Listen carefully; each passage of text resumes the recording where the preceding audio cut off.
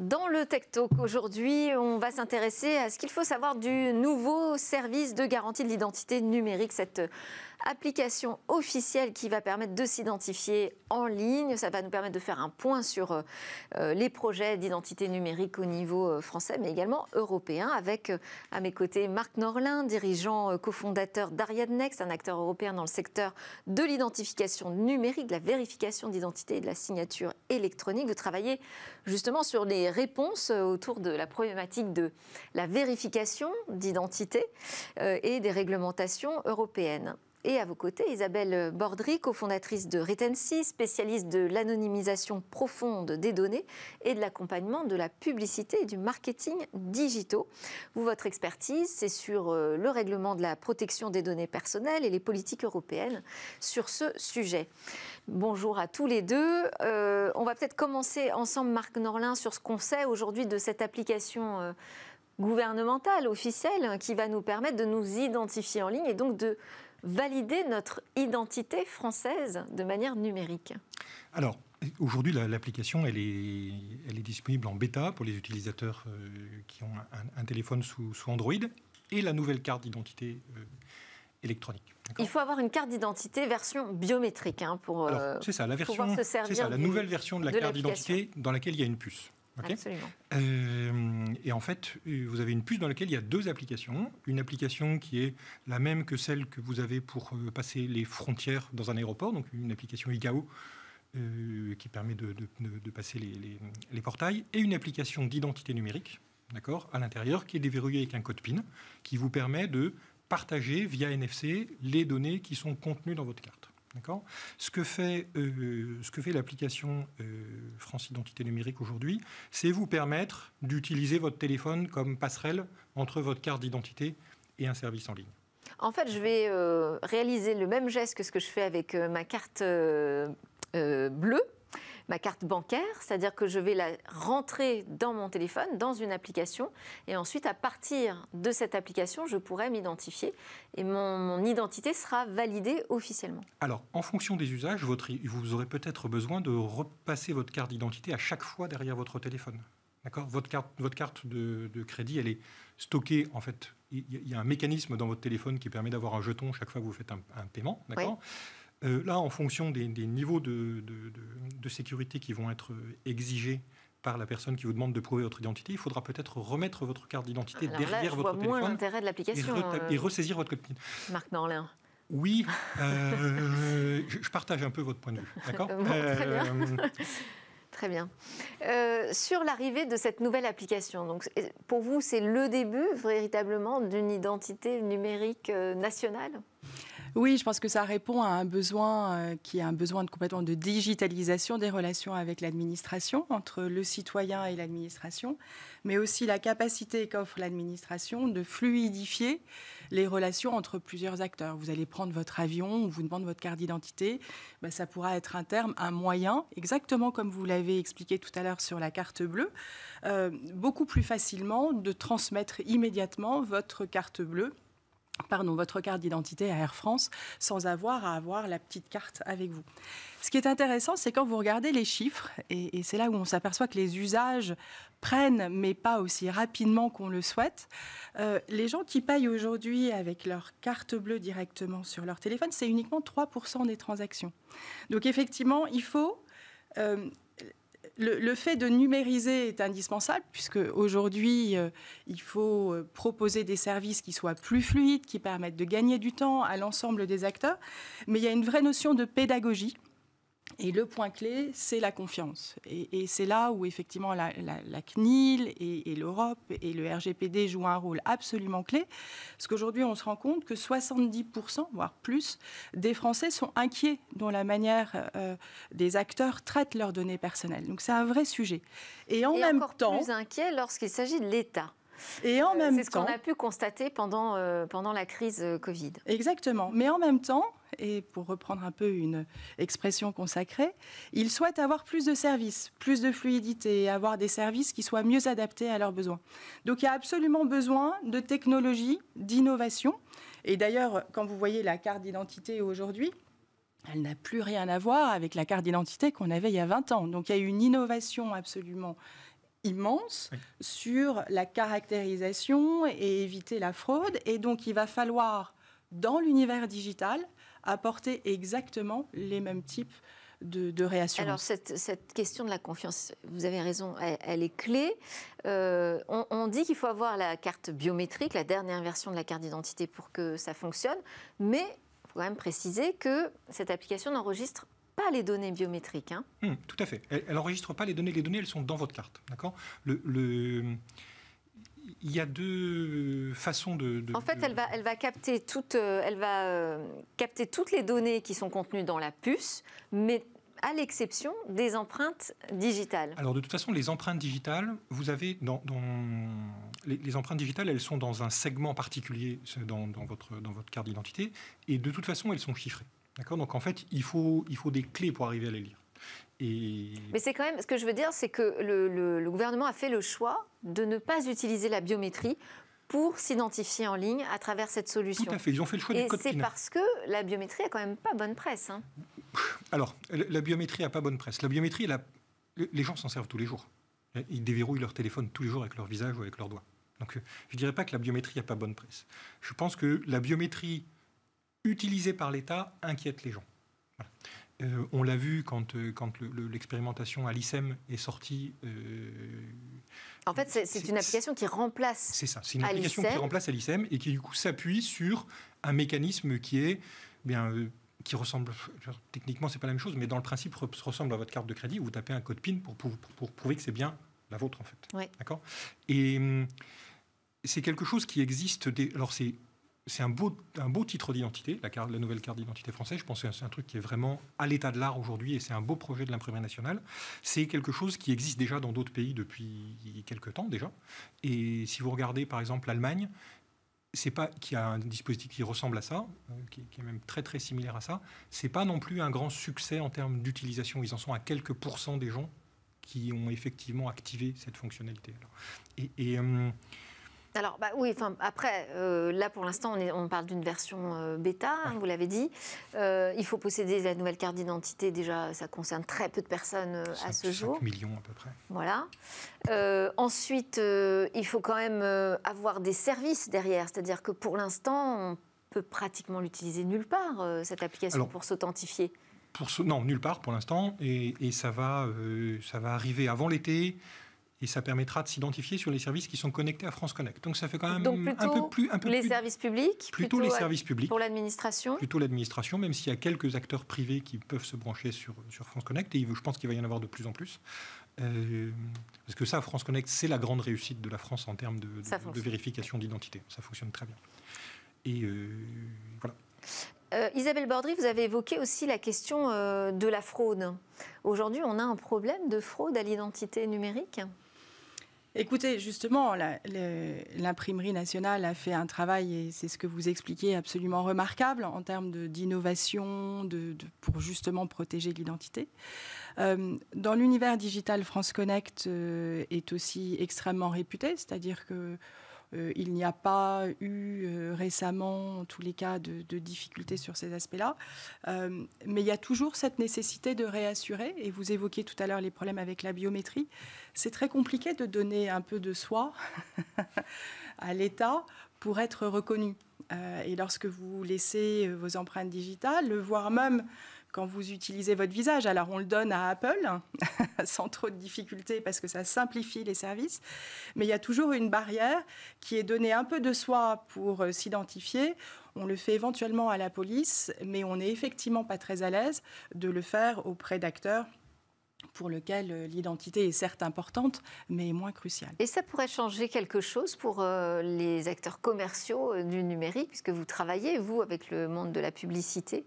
Est-ce que cette nouvelle identité numérique pourrait modifier la manière, justement, dont on est reconnu quand on arrive sur un site, quand on achète en ligne ? Je pense que ça peut vraiment simplifier toutes les applications aujourd'hui, par exemple, lorsque vous partagez des voitures, que vous devez intégrer votre permis de conduire, lorsque vous réservez un billet d'avion, je l'évoquais tout à l'heure, ou pour certaines destinations, on vous demande votre carte d'identité.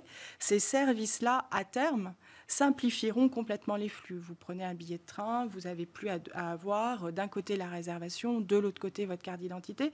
Tout sera préalablement vérifié par l'acteur de manière complètement certifiée. Sachant que ce qui est intéressant aussi dans la démarche, c'est qu'on pourra décider des informations qu'on partage ou non sur les sites. Hein. Tout à fait.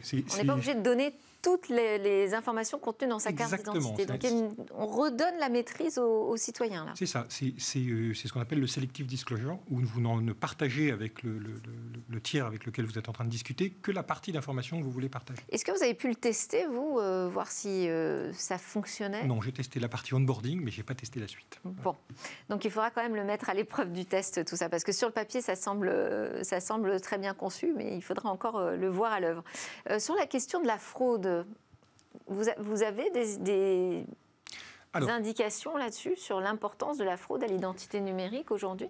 Alors si Parce on parle qu'on sait qu'on d'identité travaille numérique beaucoup au niveau européen sur ce wallet européen. Tout à fait. C'est pour répondre à une problématique de fraude. Alors c'est pour répondre à beaucoup de problématiques. Il y a effectivement une problématique de fraude à l'identité. Je ne vais pas dire l'identité numérique, il y a effectivement une problématique de fraude à l'identité sur tous les services en ligne. Aujourd'hui, quand vous ouvrez un compte en banque, souvent en ligne, souvent on vous rémunère pour le fait de l'avoir ouvert.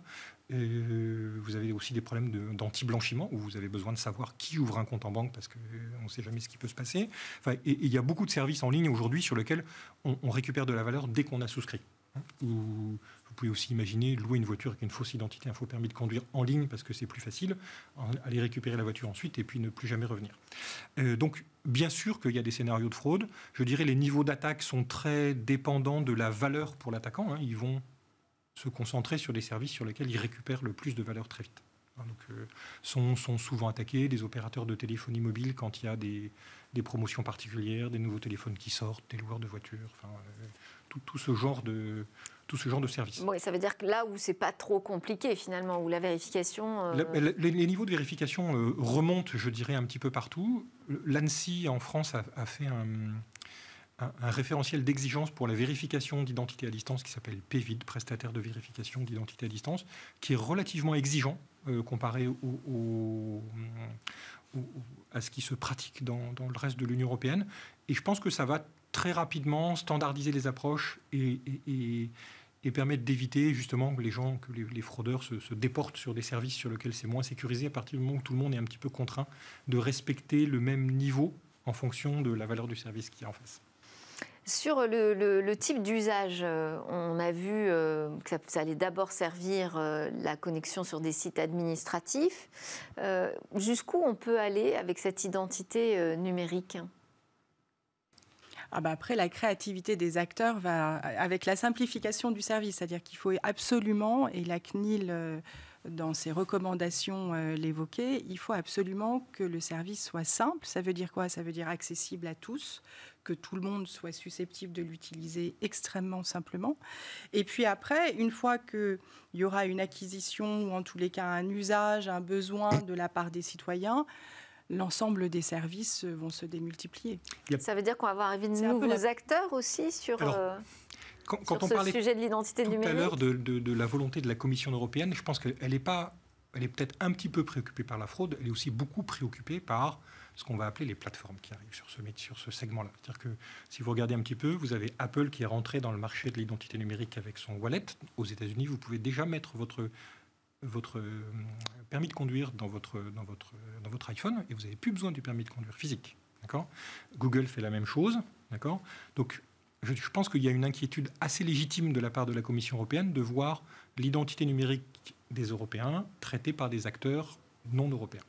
Ça, c'est pour ça que je pense que en 2014, il y a eu un règlement qui s'appelait EIDAS qui a déjà lancé quelque chose sur l'identité numérique en Europe. Mais les États membres ne s'en sont pas vraiment emparés complètement. Ça a donné lieu à des solutions disparates un petit peu partout, même s'il y a eu des trucs très chouettes, mais ça a donné lieu à des solutions disparates un petit peu partout. Et donc là, la proposition de révision de ce règlement, qui a été annoncée le 3 juin dernier par Margrethe Vestager et Thierry Breton, elle va beaucoup plus loin. C'est-à-dire qu'elle va forcer les États membres à mettre en place une solution de wallet européen et de le proposer à leurs citoyens. Ils n'ont plus le choix. La solution française, elle devra s'effacer alors ? La solution française, elle devrait être conforme au cadre de la solution européenne. D'accord ? Donc, en ce moment, il y a énormément de travaux sur ce schéma-là. Il y a un appel à projet qui a été lancé pour faire des expérimentations à partir du début de l'année prochaine. Les États membres travaillent avec la Commission sur une architecture de référence. Et il va y avoir un appel à projet qui va être lancé pour développer, pour la Commission européenne, une implémentation de référence de ce wallet. D'accord ?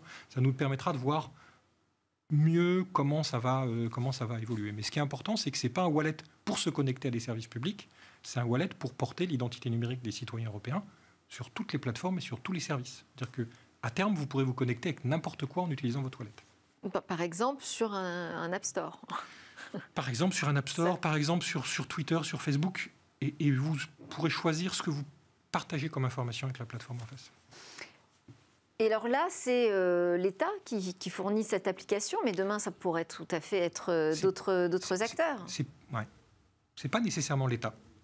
Ça peut être d'autres acteurs. Et nous, on est plutôt convaincus, mais alors c'est peut-être. Mais donc ça pourrait être aussi d'autres acteurs étrangers ? À partir du moment où ils respectent les critères de la Commission européenne. Et ces critères de la Commission européenne, aujourd'hui, vous avez l'impression qu'on parle beaucoup de régulation, de durcissement de cette régulation dans le monde du numérique. Vous avez l'impression qu'on va trop loin, assez loin, pas assez loin ?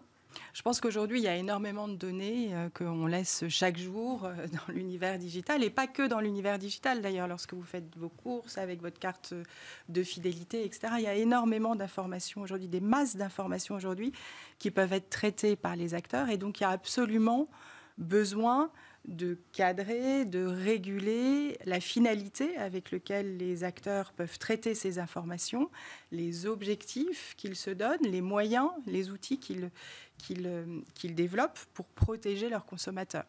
Et c'est comme ça que le RGPD est extrêmement clair. Et le RGPD a ces deux notions phares.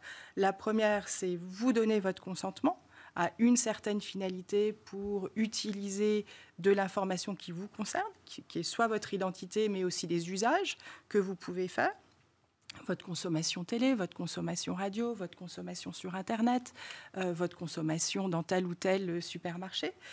Et de l'autre côté, l'anonymisation, qui est effectivement extrêmement avec des critères extrêmement fermes, qui sont des critères même mathématiques, juridiques et mathématiques. On a quand même vu sur l'anonymisation des études nous montrer que finalement, on n'arrivait jamais véritablement à anonymiser totalement des données, parce qu'en recoupant plusieurs cohortes de data, on finissait par statistique finalement à pouvoir identifier assez facilement les citoyens. Eh bien, c'est que vous ne faisiez pas de l'anonymisation. Ça s'appelle de la pseudo-anonymisation, ce que vous évoquez. Lorsque vous anonymisez... J'aimerais bien. Mais... En fait, la pseudo-anonymisation a été effectivement relève de systèmes de cryptage, de sécurité de la donnée qui n'assurent pas une anonymisation de la donnée au sens du G29, c'est-à-dire au sens et suivant les critères qui ont été donnés par l'ensemble des CNIL européennes au moment de la promulgation du RGPD. Typiquement, par corrélation, lorsque vous anonymisez une base de données, vous ne pouvez plus retrouver qui que ce soit, vous ne pouvez plus identifier qui que ce soit. Il y a 3 critères qui définissent l'anonymisation. Il y a une résistance aux attaques par corrélation, une résistance aux attaques par inférence et par réindividualisation. Et ces 3 attaques qui, en fait, se décrivent mathématiquement, assurent une protection complète de l'individu. Donc lorsque la base est anonymisée. Pas véritablement de l'anonymisation profonde, c'est ça ? Exactement. Alors là, on est sur le sujet de l'identité numérique, c'est tout à fait l'opposé. Là, ici, on a des données qui ne sont pas du tout anonymisées. Comment ? Puisque au contraire, elles sont là pour nous identifier. Comment est-ce qu'on assure la sécurité ? Alors, Norlain.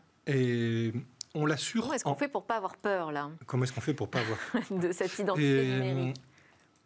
En ne transmettant que les informations qu'on a besoin de transmettre. D'accord ? Donc déjà, avec votre identité numérique, vous pouvez parfaitement vous en servir sur certains services. Ça va vous paraître un petit peu paradoxal, mais de façon presque anonyme. D'accord. Donc, par exemple, pour des sites adultes, moi j'avais noté ça, que c'était intéressant, on pouvait partager uniquement... Le fait que vous avez plus de 18 ans, sans même donner votre âge. D'accord. Le fait que vous êtes majeur. D'accord. Et du coup, ça ne transmet rien d'autre que ça et un identifiant calculé qui sera le même chaque fois que vous reviendrez sur le site en question, mais qui vous est spécifique à la combinaison entre vous et ce site-là. C'est-à-dire que si vous vous connectez sur un autre site, vous n'aurez pas le même identifiant sur cet autre site. Donc du coup, on a cette espèce d'anonymisation, je dirais, par construction. Pseudo-anonymisation. Après, il n'y a effectivement rien qui va empêcher le site en question de collecter votre adresse IP et on retombe sur d'autres techniques pour arriver à savoir qui vous êtes. Donc on a ça comme